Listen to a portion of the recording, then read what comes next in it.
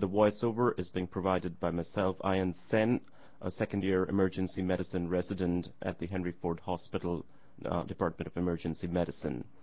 Upon completion of this presentation, the participant will be able to define cardiogenic shock and its causes, outline the initial approach and management of cardiogenic shock, discuss the American College of Cardiology, American Heart Association guidelines for early mechanical revascularization of acute myocardial infarction patients in cardiogenic shock, relate the definitions and pathogenesis of acute coronary syndrome, outline treatment protocols for acute coronary syndromes, describe the TIMI risk factors, outline the American College of Cardiology, American Heart Association guidelines for the management of patients with unstable angina and non-ST segment elevation MI, identify the management and treatment of congestive heart failure patients. Cardiogenic shock is defined as persistent hypotension and tissue hypoperfusion due to cardiac dysfunction in the presence of adequate intravascular volume. Clinical signs of cardiogenic shock include sustained systolic blood pressure less than 90 millimeters of mercury, tachycardia, oliguria, cool extremities, and altered mental status. Hemodynamic findings include cardiac index less than 2.2 liters per minute and pulmonary artery occlusion pressure over 15 millimeters of mercury. The most common causes of cardiogenic shock are left ventricular failure due to massive myocardial infarction. Mechanical complications of acute myocardial infarction that lead to cardiogenic shock include acute severe mitral regurgitation due to papillary muscle rupture, ventricular septal rupture, and cardiac free wall rupture. Right ventricular infarction complicating acute inferior wall infarction often leads to cardiogenic shock. Causes other than acute MI include end-stage cardiomyopathy, fulminant myocarditis, and transient apical ballooning syndrome or stress cardiomyopathy. In patients with acute myocardial infarction who develop shock, only 25% will present in shock at hospital admission. Shock often develops during the first day of hospitalization. In the shock trial registry, the mean time from onset of myocardial infarction to shock was 7 hours, while in the Gusto trial of 1995, 11% were in shock at presentation and 89% developed or were diagnosed to have shock after admission. The pathophysiology of cardiogenic shock due to left ventricular failure from acute myocardial infarction includes irreversible left ventricular dysfunction due to myocardial necrosis. Potentially reversible left ventricular dysfunction may also be present due to processes termed myocardial stunning and hibernation. Stunned myocardium demonstrates persistent dysfunction after ischemia has been relieved, for example, with thrombolysis or angioplasty. Function will return in hours to days. Hibernation refers to dysfunctional myocardium due to chronic ischemia. Ventricular wall motion abnormalities due to hibernation is potentially reversible with restoration of normal blood flow. Necrosis, stunning, and hibernation may all be present to varying degrees in patients with cardiogenic shock. The schematic summarizes the pathophysiology of left ventricular dysfunction seen in cardiogenic shock due to acute myocardial infarction. No return of function is anticipated in areas of myocardium which become necrotic. Reperfusion therapy in acute myocardial infarction may result in stunned myocardium, and function of these areas will return after a period of supportive therapy.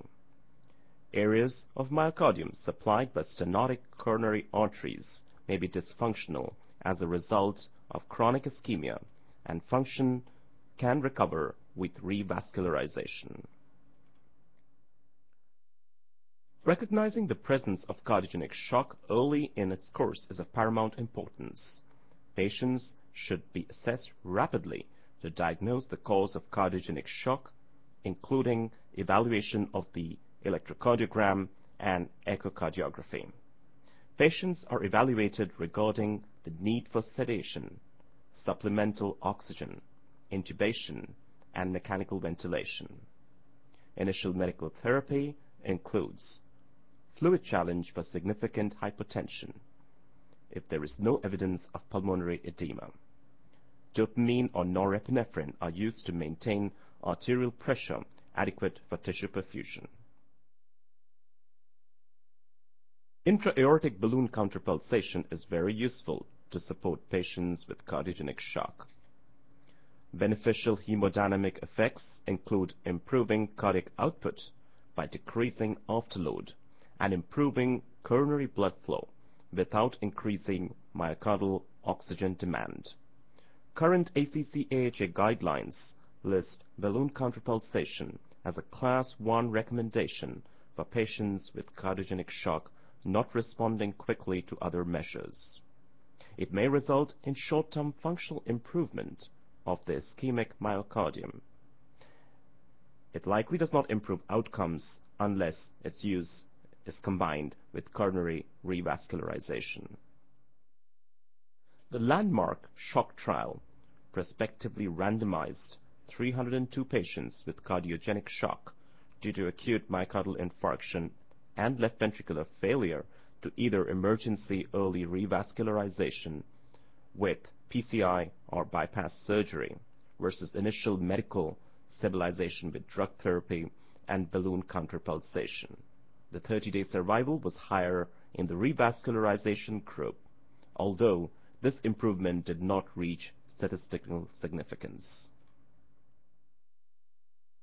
Looking at the 30-day, 6-month, and 1-year mortality, the results were better when patients were tracked for a period of 6 months and a year, where statistical significance was reached in the two groups, the ones with revascularization and the others who were treated with medical management. Therefore, emergency revascularization with either coronary angioplasty or coronary bypass surgery is a Class 1 indication in current AHA-ACC guidelines for the treatment of cardiogenic shock due to acute myocardial infarction in patients younger than the age of 75. If it can be performed within the 36-hour period of the onset of shock. Patients older than 75 had worse outcomes with emergency revascularization in the shock trial, but the number of patients in this age group was small. Careful patient selection for urgent revascularization is important in those older than 75. Rapid transfer of patients with cardiogenic shock from hospitals without revascularization capability to those with the above facilities should occur early in the course of illness. Unfortunately, invasive procedures are underused in patients with cardiogenic shock. Registry data indicate that in 2001, only 44% of patients with cardiogenic shock underwent emergency revascularization. Another database reported in 2004 that only 54.4% of patients with cardiogenic shock underwent emergency angioplasty. Therefore, it is necessary to improve systems of care for myocardial infarction patients in order to translate the benefits of early revascularization to wider implementation.